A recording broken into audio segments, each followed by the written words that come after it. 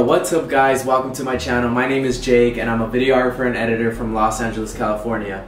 And today I'm going to be showing you guys how to do a vertigo effect. So if you guys don't know what a vertigo effect, it's basically a dolly zoom that pushes in while zooming out. And it basically gives it like this warp type of feeling. For example, one of the earliest films that I saw with the vertigo effect was actually Jaws. As you can see, the background warps as the camera zooms in closer on the subject. But now you see a lot of these vertigo effects in travel films.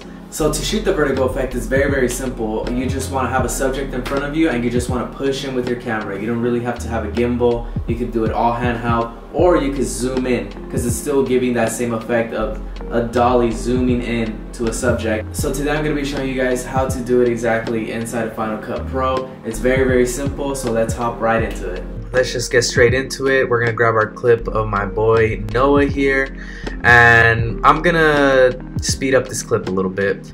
And then all I'm gonna do for the vertigo effect, guys, it's very, very simple.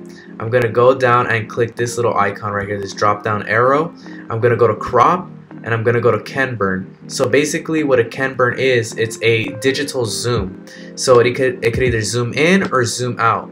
So basically, since we're coming towards the subject right here, or making a forward motion towards the subject, we want to be doing the complete opposite on our Ken burn. So as you can see right here, it's going to start on the inside and it's going to end on the outside, so that means it's going to zoom out. You could also flip it right here and you can start on the outside and then it's going to zoom in. So of course we want to do the complete opposite. Since we're walking towards the subject, we want it to be zooming out. Start in, zoom out. Okay, so we're just gonna play with the Ken burn a little bit.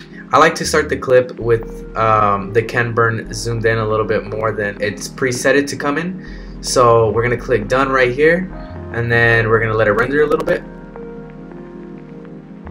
Alright, we're gonna play it back, and as you can see, the background is starting to warp a little bit, and boom guys, there is the vertigo effect. So if you want to have a better kind of vertigo effect, you could either speed up the clip or you could mess with the Ken burn a little bit more.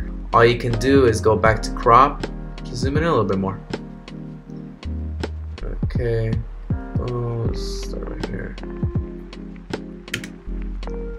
It's a pretty simple effect. You can add this to a lot of your clips. And if you guys enjoyed the video, please leave a like and subscribe, and I'll see you guys